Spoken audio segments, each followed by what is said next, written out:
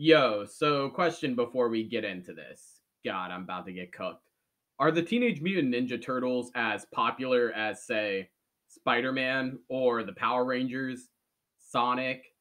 I don't know. I'm just trying to gauge the popularity here. Alright, so to be honest, I wasn't even going to see this movie. I was on vacation, we got there before the check in time. We've all been there before. So me and the homies headed out to the movies. And I mean, it was either this or Sir Davos vs. Dracula on a boat. Damn, that actually sounds kinda cool when you put it that way. I'm rambling.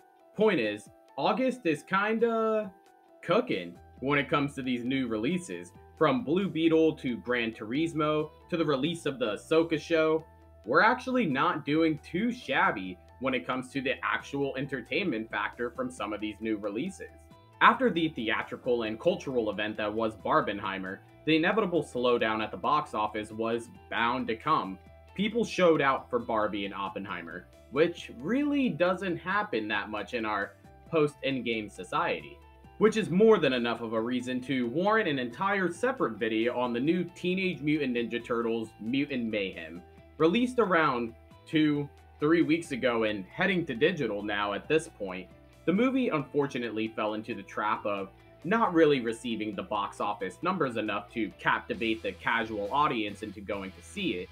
But even more than that, what I believe was the biggest downfall when it comes to this movie financially, because it was good, if I haven't made that clear by now, was the missed marketing.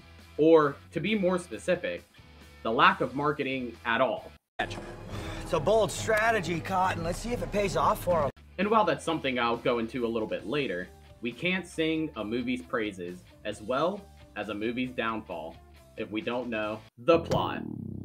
So to make things easier on you and also myself, especially for those who are already familiar, Mutant Mayhem acts as an origin story for our turtles. We all know Leonardo, Raphael, Donatello, and Michelangelo. They're iconic characters at this point. Hence why I asked you that question in the intro. The story actually kicks off with an attack on scientist Dr. Stockman, the creator of the ooze that can make animals sentient, who in the scuffle loses the turtles in the sewers, who end up ingesting the ooze to become our titular protagonist. The movie itself is more along the lines of Pinocchio vibes, as you follow the turtles as they struggle with their reality of being turtles. With dreams of living on the surface and being accepted by humans, the turtles will do anything and everything to achieve their goals.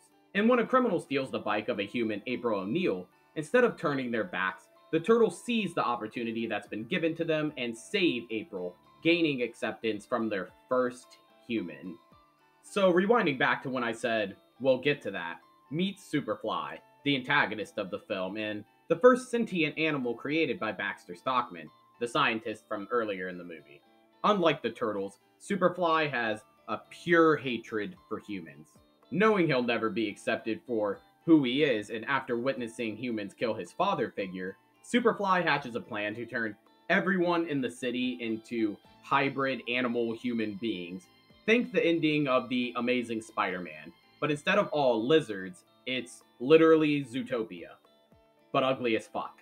But with such a massive threat, and the turtles being so inexperienced, will the turtles be able to muster up the strength necessary to achieve their goals? And even if they do, will the humans be able to accept them as the turtles they really are? Watch the movie to find out. The answer might not be as cliche as you think, but for now, let's get into the pros.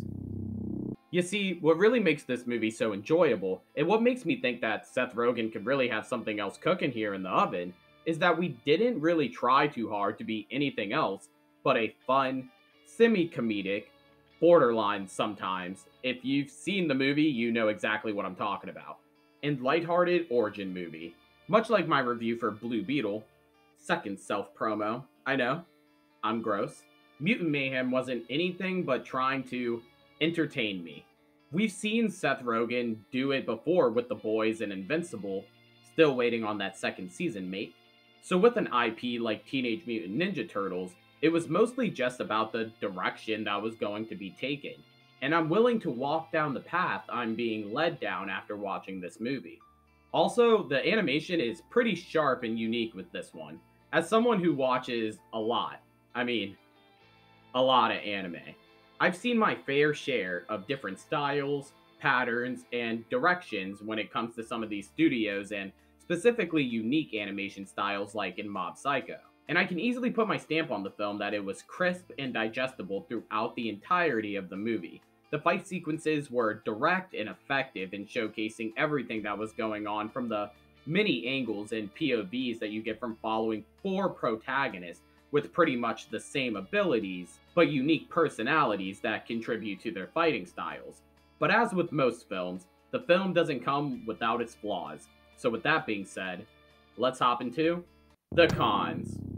As mentioned before, the marketing was absolutely atrocious when it came to this movie, which again, isn't really understandable coming from Seth Rogan because he has a pretty incredible recent track record with quality products and fan investment.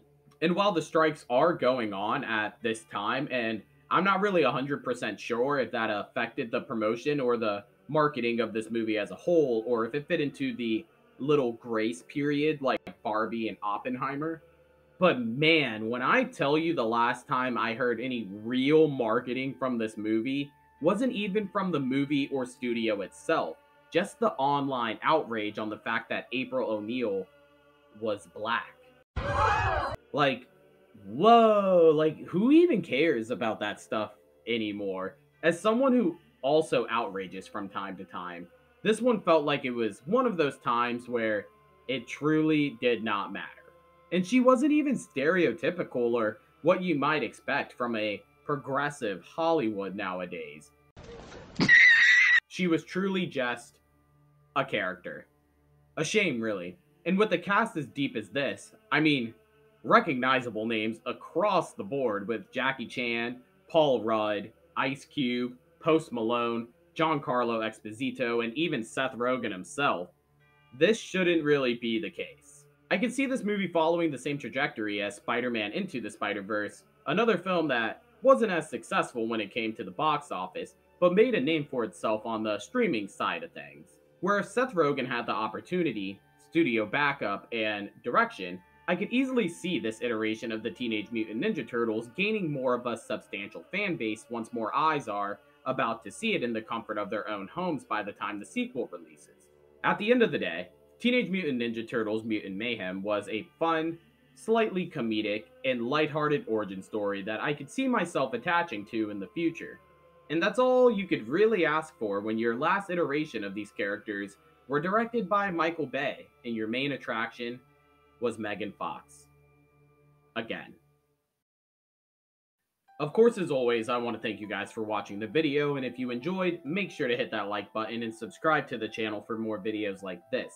As always, comment down below how you guys felt about Teenage Mutant Ninja Turtles Mutant Mayhem. Fuck, that is a lot. If you haven't seen it, do you plan to watch it when it comes to digital or streaming? Or can you just not even be bothered? I don't know, man. Seth Rogen has been really cooking recently, and so have these August releases. The box office isn't safe, but entertainment has been had in August. So good for the people that did work on some of these movies. They weren't well watched, but they were well made. Again, I want to thank you guys for watching the video. Make sure to like and subscribe. But otherwise, that's all the words I got for you today. Bye.